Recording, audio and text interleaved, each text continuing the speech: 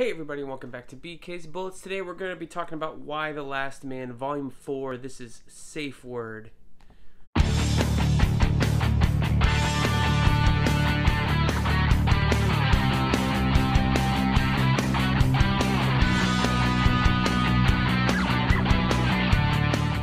Hey everybody, welcome back to BK's Bullets. As always, I'm your host, Brent, and today we're going to be talking about Y the Last Man, Volume 4, Safeword. Now, this is part of Book 2, if you're in the oversized hardcovers or the newer trade paperbacks. This is the original one. This is my classic copy. So, before we get into the review, let me ask you to please do one thing. Please help me and subscribe. Helps me out, helps the channel grow, lets you know when I drop new videos, all that good stuff. So, Y the Last Man, Volume 4, Safeword. So, after 3 phenomenal volumes, we've kind of come to where I think this series starts to meander a little bit. We get this volume here, Safeword, and it's not quite an interlude or anything like that. It just doesn't advance the plot of anything that's been set up in previous volumes. The main storyline, there's 2 storylines in here. First of all, the first one is called Safeword, and the other one is called Widow's Pass. Pia Guerra does the art on Safeword, and Goran Parlov does the Widow's Pass art. Again, with Jose Marzan Jr., a phenomenal inker holding down the fort on all the issues. And I think that really ties these 2 styles together. Because if you look at Pia Guerra's Yorick, and I turn and I show you Goran Parlov's Yorick at the very end, yeah, there's a little bit of difference, but stylistically it's pretty much the same, so that you're not really noticing that much difference of an artist. Honestly, I didn't notice it reading. It wasn't until the end when I was flipping through the book to try and get my thoughts together that I realized, oh yeah, there's 2 different artists on this book. So that's a really good sign of a good art team, a good collaboration between different artists, all that good stuff. The bad news is, not only does this not move forward the main plot line, but that this does not have any covers by J.G. Jones. They are done by 2 different artists in this one.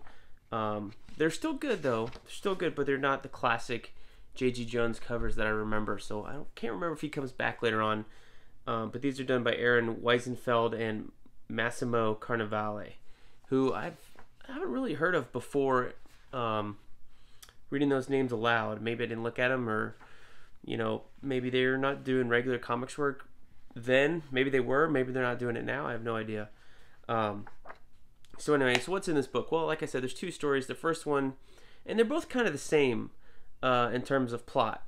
You have our characters, our trio, Yorick, Dr. Mann, and 355, going across the Great Plains of the USA. They're somewhere past Colorado. In the second chapter, they end up in Arizona.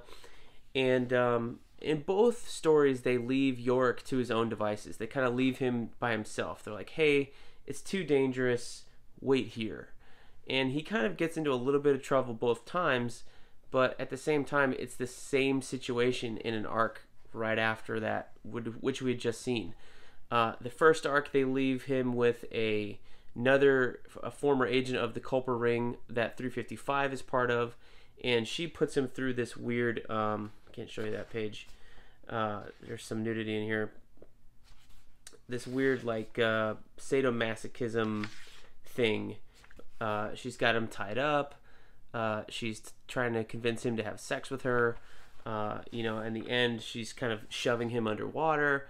All in kind of an effort to try and get him to realize that he wants to live and is no longer trying to put himself in danger, in harm's way, in order to maybe try and not quite suicide, but get himself killed because he doesn't want to live anymore.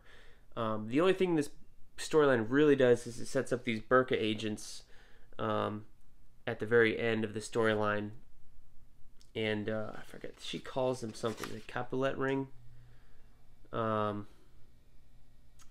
So Setoket ring is what they're called, and that's really the only thing that's set up here. We meet them, I think, later on in other volumes. Of course, they're not going to be left dangling. The second storyline, we're in Arizona, and there's a blockade in the road, and again, 355 and Dr. Mann leave York behind with some mechanic woman who's shaved her head and is kind of gets York drunk, and then somehow they end up getting into trouble as well. And it's like, we just did this the last time. So, and honestly, and this is the Gordon Parlov storyline. It's not that interesting because it's just a group of women that are being assholes and blocking it because they're fed up with conspiracy theories and stuff like that. I don't know how it read 20 years ago. Certainly doesn't read very well today. And there's certainly some stuff here in the first storyline, Safeword, that definitely is reflective of attitudes 20 years ago, I guess. We're using the F word in comic books 20 years ago, which I don't think you would ever really do that now. Of course, this is written by Brent who's a straight guy or whatever. 20 years ago, it's probably okay to write this word, the F word for gay people. I'm not going to use it here. But, certainly I don't think you would see anybody trying to use it now, the same way that you wouldn't write the N word into a comic book if you were white, kind of thing. But it is here. And there's also things, too, where they discover that Dr. Mann is gay, and they're like, well, there's certainly nothing wrong with that. Or, just kind of the weird conversations that you saw in media and television 20 years ago. It's just a kind of a weird reflection of how times have changed, where 20 years ago when I read this, or 15 years ago when I was first reading it, I was not really like, shocked or offended, but definitely reading it now and in this time period in 2021, I'm going, oh, what? Yeah, you can't say that anymore, or you probably wouldn't write that anymore, or you wouldn't make such a big deal of a character being gay in today's day and age in a storyline, because it's kind of expected. You're supposed to, I don't know, represent a whole bunch of people and stuff like that. So maybe somebody more well versed in these universes can tell me if this is acceptable or not nowadays, or was acceptable then, or how this could be handled better, or if this was groundbreaking in terms of its portrayal of people. They're certainly not really trying to do any like trans stories, I think, as the show is trying to do.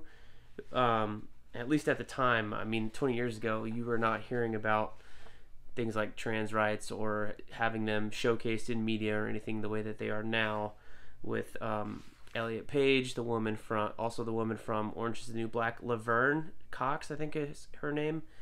And there's also another actor who I saw on Shameless. He's in this new Why the Last Man series. He's a trans actor, and he's playing a part kind of like himself, I guess, but in this post-apocalyptic world. So I'm interested to watch that show and see how it turns out. I haven't watched it yet. I'm waiting for some time to watch all 3 episodes, but I will have that review up on the channel as soon as that is done, guys. But in the meantime, we can read Why the Last Man and reflect on the greatness that is this comic. Even though this volume in particular isn't that great, it's a little bit of an interlude in terms of some bigger elements of the plot. We wrapped up Alter's storyline in the last volume, and now I think we're maybe just taking a breather before we get into some more heavy stuff in the next couple of volumes, if I do remember correctly. So there you have it. Why the Last Man, Safeword. It's okay. It's probably, honestly, totally skippable. Like, if you're trying to buy these in the older trades and you can't find volume 4, I would say you'd probably be okay to read volume 5 or read volume 3 and then read volume 5 after this, because there's not a whole lot going on in here in terms of overall plot and storyline and stuff like that. So yeah, it's okay. Again, these are quick reads. You can read these in like half an hour or so, which might make the price tag feel a little stiff, but the story in general of this whole series is so good that I didn't really mind it when I was reading it. But if you're picking them up one at a time and reading them one at a time, you might be like, oh, that wasn't really worth, this was $12.99 back in the day. I'm sure it would cost you like $20 now, the way comics are priced. But there you go. Why the Last Man, Safeword. That's my final verdict. Let me know down below what you guys think of this volume. Am I missing something here? What has changed in attitudes of, the types of stories that are being told in here in 20 years? Let me know down below in the comments, and we'll see you guys next time in the Funny Pages.